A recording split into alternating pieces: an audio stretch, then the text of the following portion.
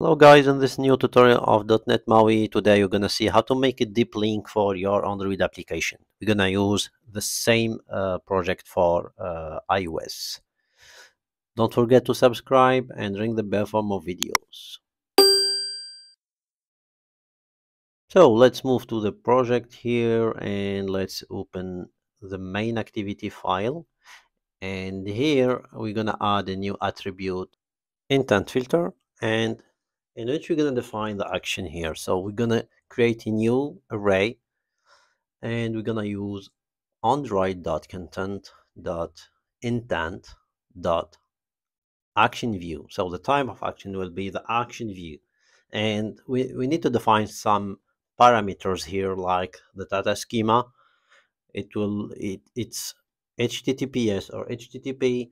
The data asked will be your domain name. So we're gonna take an example here, yourdomain.com, and we can define also the data path prefix. In our case, will be slash, and auto verify equal to true, and the categories here. So we have three categories here. The first one will be Android.content.intent.actionView. The second one, let's copy this part and paste it. Dot category default, and the last one will be category browsable. Nice. Now let's move to the class and we're gonna define a new override, the OnCreate method. So here we're gonna make some check here for the URL. So if we have a real URL here, so let's define a new variable called URL equal to intent.datastring. After that, we're gonna make if not string dot is empty or null of URL. So here we're gonna invoke the onReceive request link method from the shared project. So we're gonna call microsoft.maui.controls.application.current.send on uplink request received, and here we're gonna pass our URL. Great.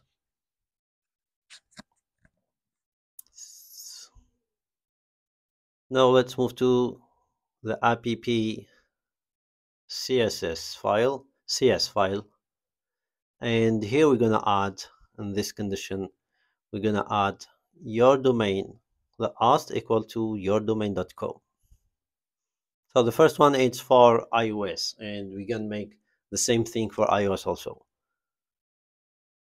And here let's select Android simulator here and let's run the project. So first of all, you need to go to the app link, app info, and we need to add open by default, and here we add the trusted link. So in real case, you're gonna make this in the Play Store console. So